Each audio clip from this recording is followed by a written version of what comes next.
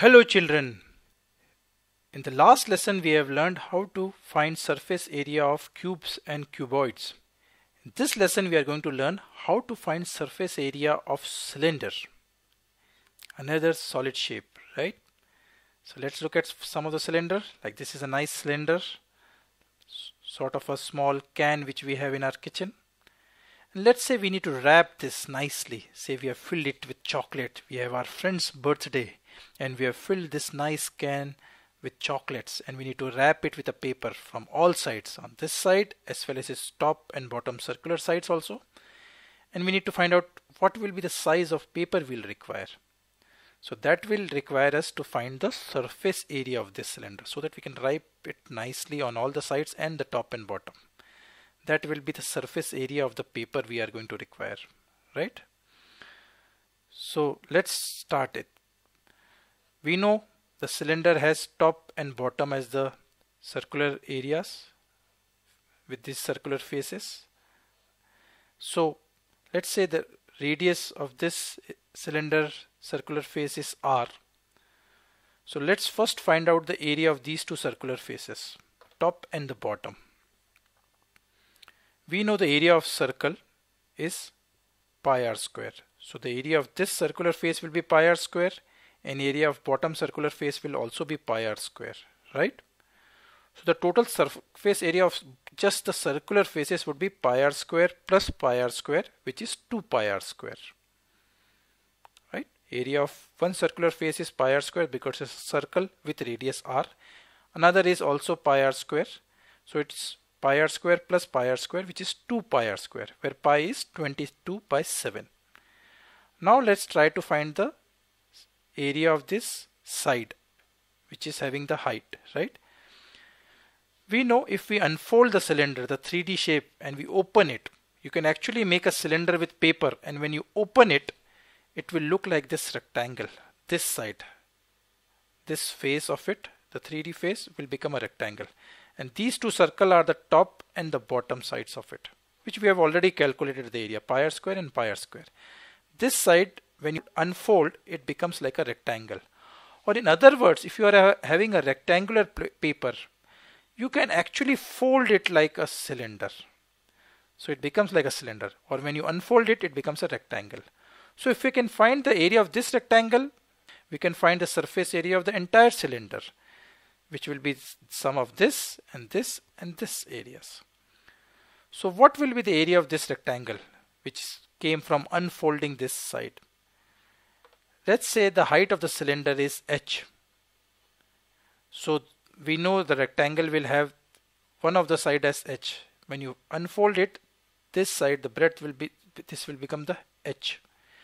What about this side? Observe it very carefully. When you do this thing on paper, observe this line very carefully, how it turns out to be this. And we know what is this. This is the circle's circumference.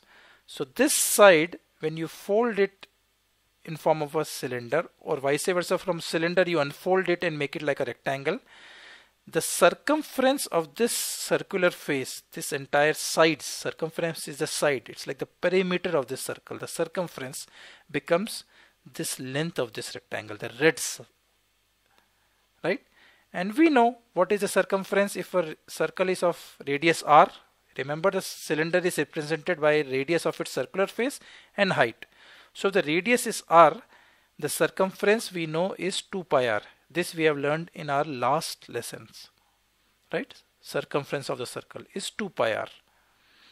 So now we know the rectangular's length and the rectangular's breadth.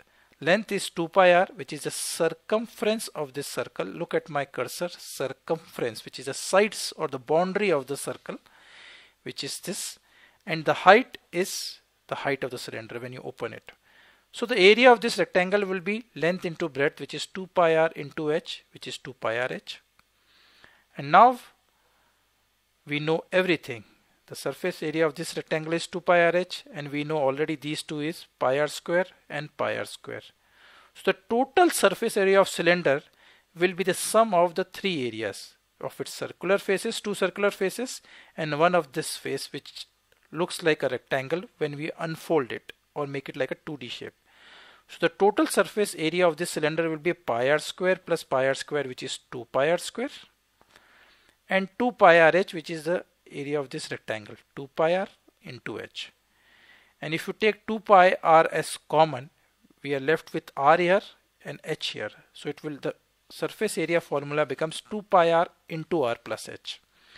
So children, always not just remember the formula, think how do we derive this formula. That is important, so that if you forget the formula in exam also, you know how to find that formula, right? So we learned how to find the surface area of cylinder, which is 2 pi r multiplied by r plus h. Let's take a simple example. Here is the cylinder given with radius of 14 centimeter. This is the radius, and height of 30 centimeter, and we need to find the surface area so that we can find out what will be the size of paper sheet we are going to require. So we know the formula is 2 pi r into r plus h. Let's replace r with 14 and h with 30 centimeter and pi with 22 by 7. So 2 into pi, which is 22 by 7, into r, which is 14 centimeter, into r plus h, which is 14 plus 30. 7 and 14 get cancelled, so you are left with 2 here. So 2 into 22 into 2 into 14 plus 30 is 44.